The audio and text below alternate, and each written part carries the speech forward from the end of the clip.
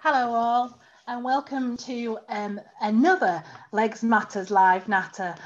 My name's Leanne Atkin. I'm a vascular nurse from Pinderfields Hospital, and as you know, I'm the chair of the Legs Matters campaign.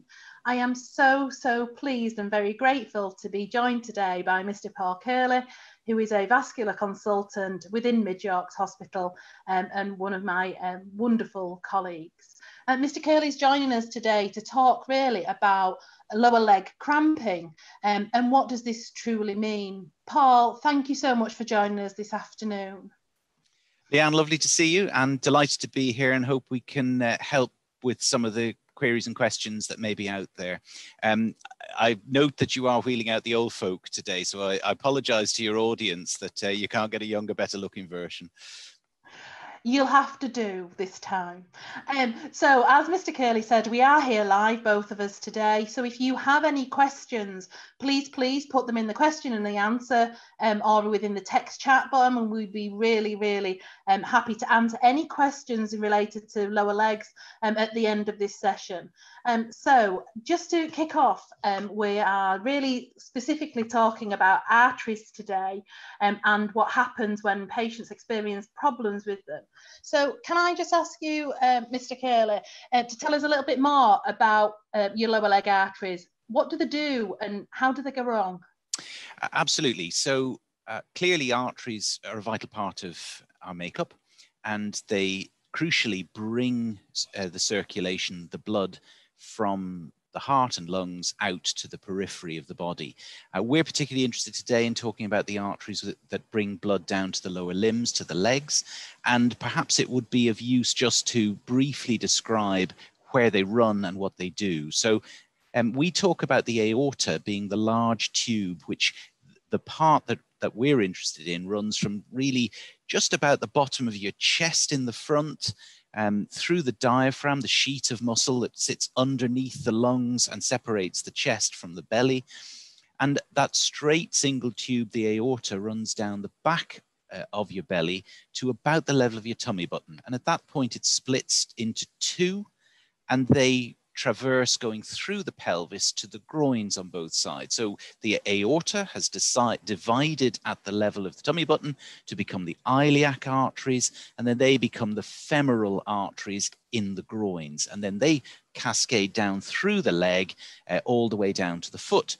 And there are typically four places where we can feel pulses in the blood vessels. So if you ever go to be examined by a doctor, they may feel for a pulse in your groin. We call that the femoral pulse. Behind your knee, the popliteal pulse. On the top of your foot, the dorsalis pedis pulse. And behind the bony bit on the inside of your ankle, which we call the posterior tibial pulse.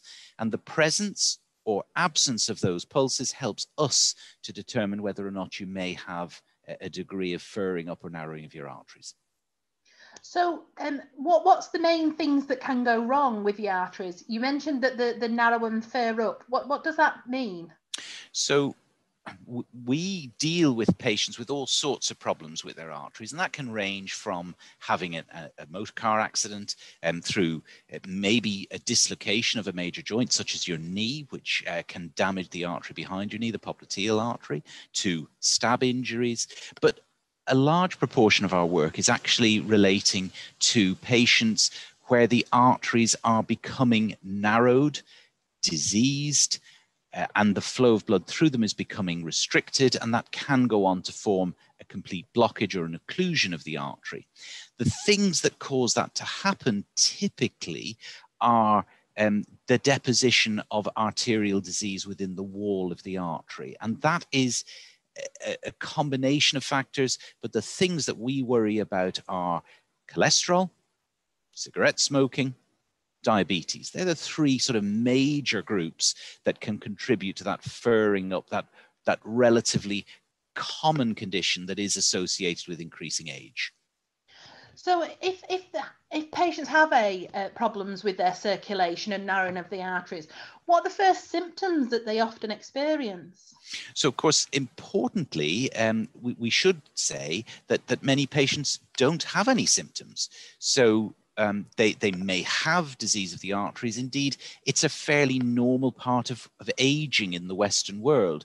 So by the age of 70 or 80 years of age, many of us will have identifiable narrowing of our arteries to our legs, to our brain, to our heart, but we may never suffer symptoms from them. So the presence of that is simply a consequence of aging and how we live in some people, but it can be exacerbated or made worse by the three things we've mentioned: cigarette smoking, cholesterol, and diabetes. Moving on to your specific question, if people do have symptoms, then this first symptom they may have is of a cramp-like pain in one of their muscles. Typically, we note that in the bulky muscle at the back of the leg, in the calves. And we have a term for that. If you had pain in your chest related to your heart muscle after you'd been exercising, we might call that angina. In the lower limb, we call a similar pain that comes on in the bulk of the muscle after you've been exercising as intermittent claudication. It can affect other muscles, but commonly you would feel that in your calf muscles first. And how does this feel for a patient? And how would I be able to distinguish if this is normal muscle cramp versus a problem with my arteries? Yeah, really good question. So we get a lot of people coming in saying, I get a lot of cramp in my legs. And it's quite simple to then just ask them a few questions. Is that cramp that you get when you're asleep in bed at night? If the answer to that question is yes, then that's very unlikely to be anything to do with your arterial circulation. So the cramp we're talking about, the sensation is very similar. So it's not typically a sharp pain. It's typically a gripping pain in the muscle bulk, which can build up a bit like a crescendo as you do exercise, and typically will ease when you stop doing exercise. But that's different to a very similar symptom that you can get asleep in bed or resting in the chair, where your muscle goes into a similar painful condition, maybe actually distorts your foot or pulls your toes down. That's a cramp, which typically is nothing to do with your arterial circulation. So if it comes on at rest, it's unlikely to be due to your arteries. If it comes on during exercise, it may be due to your arteries. Now, of course, very experienced runners, football players, cyclists will all get cramp after exercise, but that typically can be stretched out, settles, and they can go back to exactly what they were doing beforehand. With arterial pain, it comes on with exercise, it may ease with rest, but it'll come on again after further exercise, typically. Yeah, and we tend to find, don't we, that it's that repeatability that raises our heckles in terms of that this could be a problem with the arteries. So patients often describe they can walk quite pain-free for 200 yards, and then at 200 yards they have this vice-type like crampy pain, which forces them to stop, slowly disappears after the stop for a time being, then they can start walking again, but then they have that repeatable pain that comes on. Absolutely. And I think there is one other point we should make, and that is that people can describe quite similar symptoms, often starting in their buttocks, passing down through their thighs and into their calves. And if that comes on with exercise, it may be the same condition, but it's affecting arteries higher up in the body. But they can get the same symptoms from prolonged standing. If they get it from prolonged standing rather than exercise, then that may in fact indicate that they have a problem with their lower back rather than their arterial circulation. So there are some subtleties here, but in general, a vice-like, cramp-like pain in a muscle bulk that comes on after exercise, stops when you stop exercise, and recurs with further exercise, maybe arteries. If it comes on at night in bed while you're asleep or resting in your chair, it's unlikely to be due to your arteries. And if it starts when you have prolonged standing rather than exercise, it may in fact indicate your lower back. So if I have problems in terms of I think that I have this repeatable pain in my lower leg when I'm walking, when should I seek help from a healthcare practitioner? Well, a really good question. And I think what's also important to understand here is that we would consider that the presence of these symptoms, the presence of disease in the arteries, means that you may have risks out with your legs. So we would always use this as a marker that there may be things that you can do in your life, in your lifestyle, in what you do, that can give you an advantage to your well-being and maybe even your longevity, as opposed to anything to do specifically with how well you're walking. So we would say that the presence of arterial disease that is causing symptoms is a good opportunity to seek advice from a healthcare professional about your general risks. Because we know very well that patients who have that symptom may also be at risk of disease from their heart or disease in the arteries to their brain. So therefore, they might have a risk of heart attack, they might have a risk of stroke. And we know increasingly that there are things we can do that modify or reduce those risks. Some of those are very simple. We've mentioned cholesterol. So your diet can have a very major impact on your risk profile should you develop arterial disease. And remember that we've said earlier on, many people do, but don't have symptoms from it. So your diet is a really important point. Cigarette smoking is a vital factor in improving your long-term outcomes and indeed improving your survival. So getting off cigarettes is a really important thing. And very important to stress that healthcare professionals of all sorts have access to help for you. They can help you get access to nicotine replacement. You can have some access to self-help groups, to counseling and so forth. So if you're a smoker, please, please, please take the message very seriously that every cigarette you smoke is doing further damage. Every cigarette you do not smoke is a really good step forward. So that's an important point. Diabetes, we've said, you can help type 2 diabetes particularly. You can reduce your risk of getting type 2 diabetes by dietary factors, good exercise programs, and weight reduction. So that's a very important thing. Leaving those three out, we would say that exercise is really important. So even if you're getting symptoms, one of the best things you can do is exercise. It might sound counterintuitive, it might even sound impossible, but there's plenty of good evidence that exercise is a really, really good way of reducing your risk from all other systems, but also improving the distance you can walk before that vice-like pain starts, the claudication in your muscles. And the other thing that the healthcare professionals can do is give you advice about what might be possible from a medication point of view to lower your risk.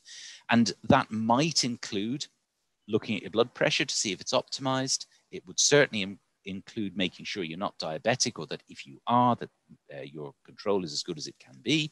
And it might involve the suggestion that we would prescribe a medication, perhaps something like aspirin, and perhaps something to lower your cholesterol.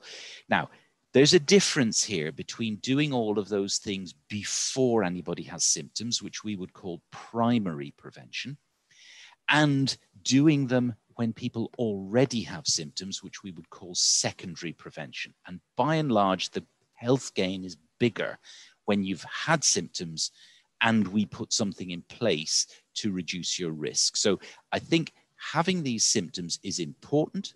There's a lot of self-help in here, but it is something that you should mention to your primary care team in the first instance. And at the very least, they can assess your risks and hopefully reduce your risks of an event in later life. And I think that's a really important point. And I think there's some very simple statistics which we can help with here. So there was a study by the Transatlantic Intersociety Consensus Group, which suggested that some years ago, and this data was based in the 80s and 90s, so some years ago, the 5-year overall death rate for people who presented with calf exercise-induced pain was 30%. Now, they weren't dying from the disease in their legs, but because it is a marker of these other conditions. The latest data in the talking about 21st century care suggests that that overall mortality is now reduced to perhaps 16% from 30%. So we've gotten better, not specifically at treating the leg problems, but at reducing people's overall risk. So it's really important to use this as a great opportunity to adjust what you're doing, modify your lifestyle, get out there and do some exercise, adjust your smoking habit if you've got it, hopefully stop it, make sure that your cholesterol is optimized and that your diabetic care, if you're diabetic, is also modified. And I think that really helps to clarify things, because we see many patients, don't we, that we do all of this and they're really perplexed of, why aren't you focusing on my leg? Why are you talking to me about my heart and prescribing me statins? And we have to remember that this really is a marker of a patient's overall health. People don't die of problems with their circulation of their lower legs, but they die all the time from heart attacks and strokes. And it's about really trying to get over that message that the healthcare practitioner isn't poo-pooing your symptoms of your lower leg. Actually, they're prioritizing as we need to, because we need to ensure we reduce your risks. And you've mentioned some of the really important ones. But in terms of, we know that statins have a bad name against them, but within peripheral arterial disease, we know it really helps to change your long-term outcomes. So you spoke about the importance of exercise, and again, that's very counterintuitive that, if when I'm walking, I get pain, my body's sort of telling me to stop, not to walk through it. Can you just explain a little bit more of why is that important and what happens in my body when I'm getting that pain? Absolutely. So the actual cramp itself is, we believe, largely due to the production of lactic acid. So very fit athletes, and I see a question in the chat from a 33-year-old fit gentleman who's doing a lot of exercise. So I beg your pardon, not a gentleman, a lady who's doing a lot of exercise. Sorry, it was a quick look. I do apologize. The difference is that you can build up lactate in your muscles at any level of exercise. So the fittest of athletes can hit the wall, as they talk about. And that can be when you begin to start producing lactic acid, because you've exhausted the oxygen supplies. So that can be at 15, 18, 20 miles into a marathon. So that's not because they've got claudication, but they're getting symptoms because of the buildup of lactic acid. And lactic acid typically builds up in muscle when the delivery of oxygen, and that's what the circulation is doing, what the arteries are doing, it's bringing oxygen in the blood into the muscles, and the consumption of oxygen by the muscles. Now, if you're a very fit person, you can exhaust your oxygen supply because you're doing so much exercise. If you've got arterial disease, you can exhaust your oxygen supply because you can't get any more oxygen in, because you can't get any more blood in, because there's a narrowing or a blockage in the blood vessel. So at that point, which might be 200 yards walking, it might be 400 yards walking, it might be 50 yards walking, at that point, your muscle has done the exercise, has consumed the available oxygen, and is now flipping into lactic acid production. And that gives you the pain in the muscle bulk. So why is producing lactic acid and giving yourself pain a good thing? Well, clearly that's not the goal. It's not to give you the pain, but it's exactly the same process as an athlete can get to. So every year, 27,000 people run the London Marathon or the Great North Run. I suspect very few of them have significant peripheral vascular disease, but I'm absolutely sure that a load of them get lactic acid production. What's happened, though, is that those people have all gone from couch to 5K and beyond. So they've all built up their exercise tolerance. And if I tried to run a marathon tomorrow, I'd fall down in a heap. But I suspect, like many other mid-50-year-olds, I could train myself to do that over a protracted period of time. And so that's what we want people to do with intermittent claudication. So the more you do, the more your muscles will be conditioned to do the same amount of work with less oxygen, and therefore they're less likely to produce lactic acid, and therefore you're less likely to get the pain. But this is not a quick fix. So we have very, very good indications that if you do exercise regularly, then you can improve your walking distance. We talk about structured exercise programs, we talk about home-based exercise programs, and we talk about walking activity or walking advice.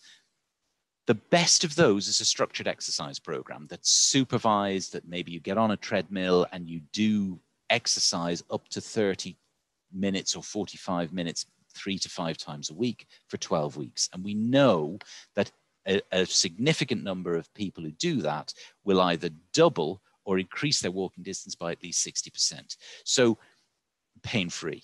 So exercise is really, really good, not only for people who don't have arterial disease, but also for people who do. We then get asked, well, what's the best exercise?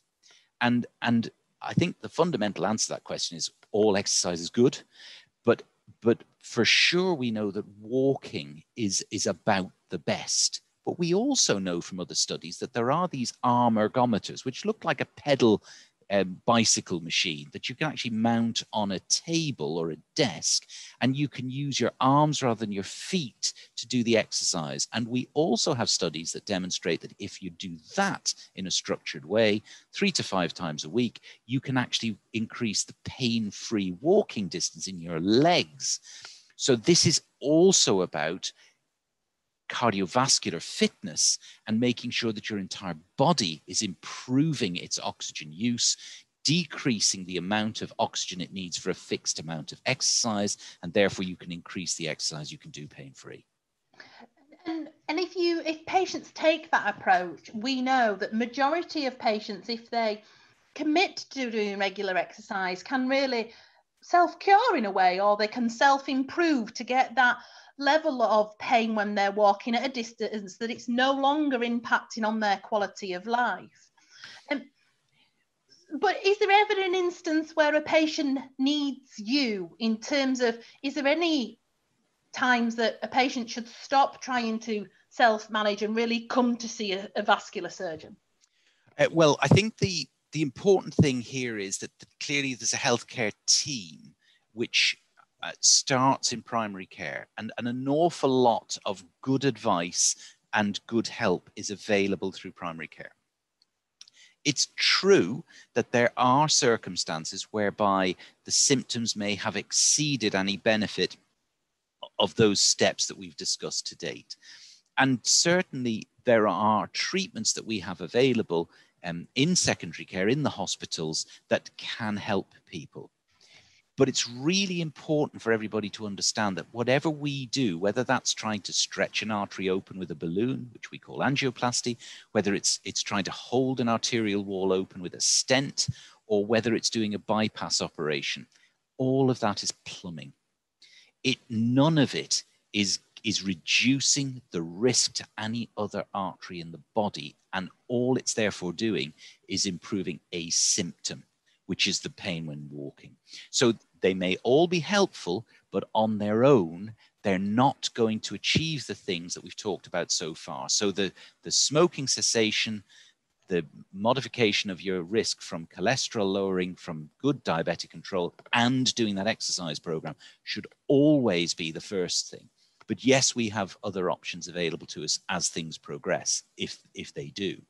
I think it's really also important to point out that the statistics would demonstrate that if you have symptoms of pain in your calf when you walk, it might be your thigh, but say it's your calf, and that's intermittent claudication. If that's what you have, and that's the only symptom you have, and you're not diabetic and you're not a smoker, then the chance of you progressing to an extent where your leg might be in jeopardy is of the order of 1% at 10 years. So it's really low.